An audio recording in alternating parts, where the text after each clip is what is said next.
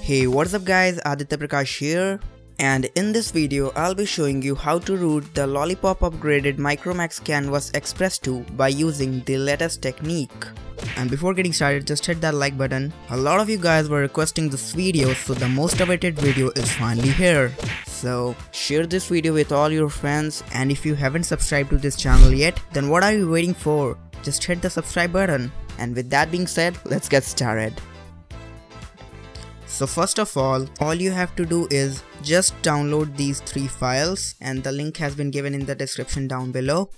And after downloading, just extract this E313 Lollipop patch file, and then just copy this update supersu.zip into the root of your SD card.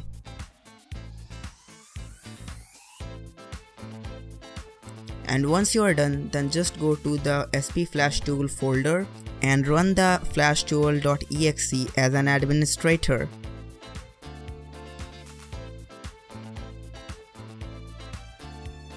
And if you'll see this error, then just click on the yes button.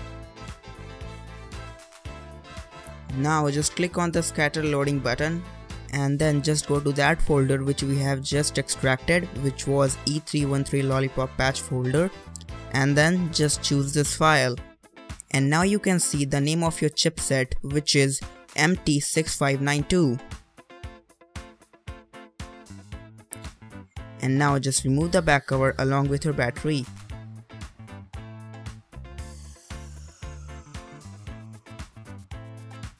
And then just pick your data cable and connect your phone to the PC.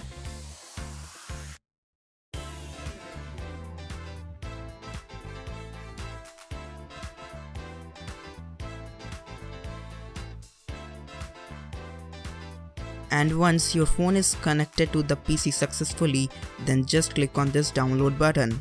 And after that, wait for few seconds. It may take up to 5 minutes unless you don't have any driver issue. And once the download is done, then just remove the USB cable and then just hold the volume up key plus power key. Then soon you will be greeted with the recovery mode. And here just go to the install zip from SD card option, and then go into choose zip from SD card.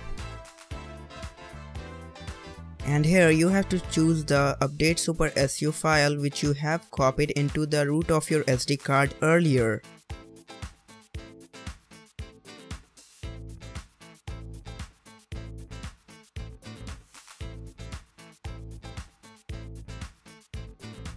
And now just choose the option reboot system now.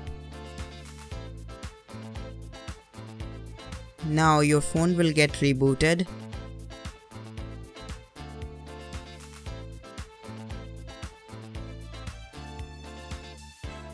And if it doesn't boots into the system successfully in 5 minutes, then just remove the battery and then just again insert the battery and try to turn it on. Now your phone has been rooted successfully, so give us a big thumbs up by liking this video. And if you find this video awesome, then share this video with your friends and family. And if you haven't subscribed to this channel yet, then subscribe to this channel right now for more such amazing stuffs. So this was Aditya Prakash signing off from My Instant Search Tutorials. To watch more videos from this series, the link of that playlist has been given in the description box down below.